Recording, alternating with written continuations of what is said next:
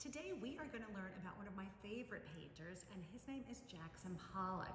Jackson Pollack is an American painter, and he created a whole new style of art called action paint. We're going to watch a video that teaches us a little bit about Jackson Pollack, and then we are going to do a project where we're making our very own action paintings in the style of Jackson Pollack, using some fun materials. For those of you in school and those of you at home, if you have these materials, you can use them. If not, I'll give you some suggestions about what you can use instead. All right, let's get started.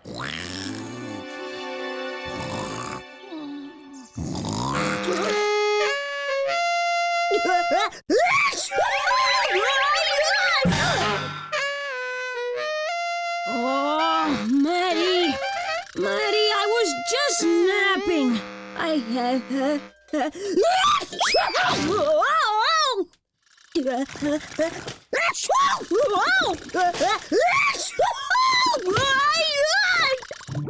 Whoops. It's a mess, Dada, but look, the bright colors and squiggly lines.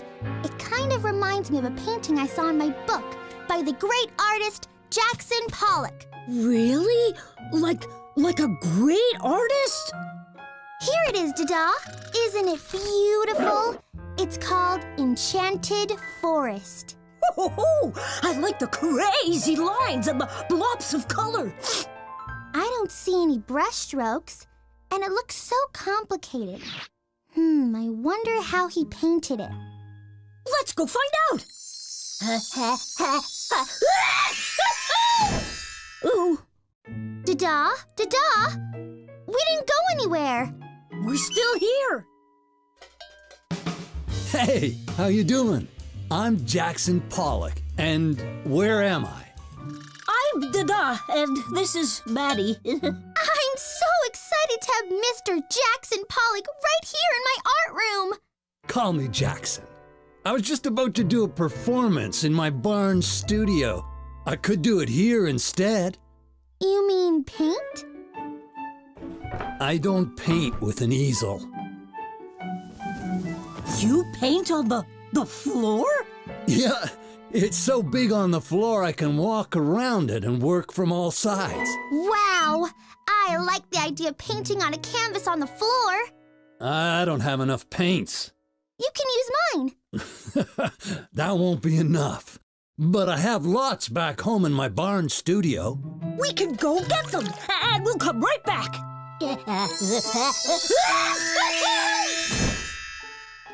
I have a cold. Oh, nothing works properly today. I don't know what it's doing. Whoa! Gotcha! My paints! Great! I'll also need tools and equipment. You mean brushes? The recombiner, Dada! It's breaking! Thank you, recombiner. That's enough. Thanks so much. It's giving us junk. Garbage.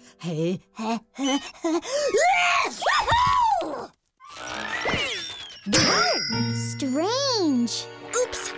Sorry, Dada. Hey, thanks. There's my equipment. What? You need all this, stuff for painting? I use brushes like sticks to stir and pour the paint onto the canvas. Wow, awesome. He pours it and drips it and stirs it? He uses everything to put the paint on. And he gets right into the painting. Yes, into the pen.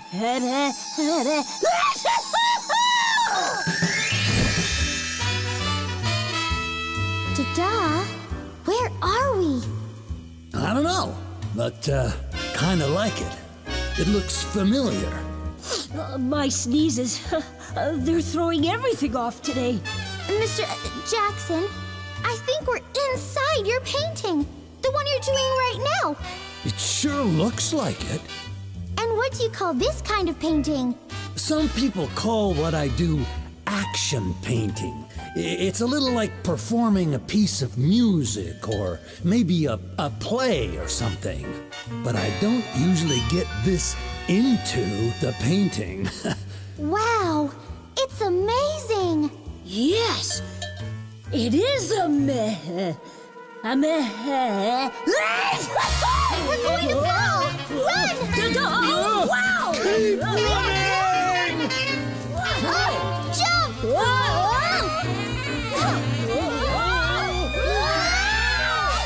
We're stuck. This blob is kind of wet. Dada, we have to get out! I don't know how. Let's go!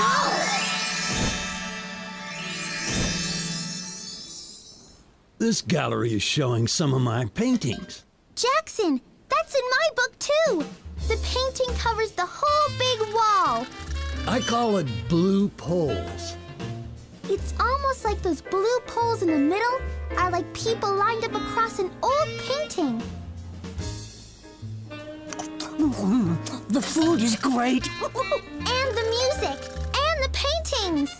Wow, so beautiful.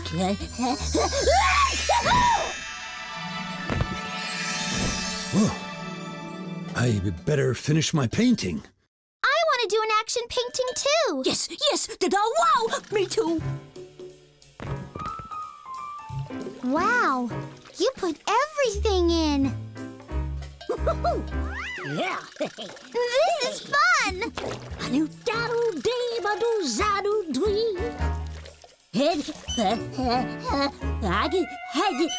Huh? No sneeze. My cold is gone. Oh, snacks and cocktail weenies. Yeah, thanks, Dada. Thanks, Dada. Thanks for showing us action painting, Jackson. Hey, kiddo, you're welcome. Now that's action painting. And I think it'll keep him from sneezing again. So we just learned how Jackson Pollack uses lines to make his action paintings, and we're going to make some lines today, and we're going to use paint to do that. Now, if you have paint supplies at home, you can use paint. If not, you can use markers or crayons or colored pencils or even watercolor paint. We're going to use some different materials today. I'm using a box right now, and the box has some sides on it. So if you have a box at home, you can use a box. I put a piece of paper in. I put a yellow piece in. You could use any color paper. It could even be white. And now I'm going to use some marbles. If you have marbles at home, you can use these. If not, like I said, you can use some different things to make lines. So now I need to decide what color paint I'm going to use. I've got a lot of different colors to choose from. I have them in these containers to help me out, but you can use any kind of paint at home. Now, I probably wouldn't use yellow paint for my yellow paper because that's not really going to show up. So I want to think about colors that are going to show up. So maybe I'm going to do a squirt of green, a squirt of purple. Whoops, I gotta take the lid off. A squirt of purple. And how about a squirt of red? And those are my three colors I'm gonna use. Now I'm gonna take each side of the box and I'm going to roll the box around so my marbles are going through the paint. I'm being really careful not to shake the box so the marbles fall out of the box. We want to make sure they stay in the box. And I can keep rolling this around so I get paint all over my paper. And you can go as long as you want to get as many lines as you want. And we're going to use this paper to make something next week. So once you're done with that, you want to just let it dry and put it aside, and we will be using it next week. Have a lot of fun, guys.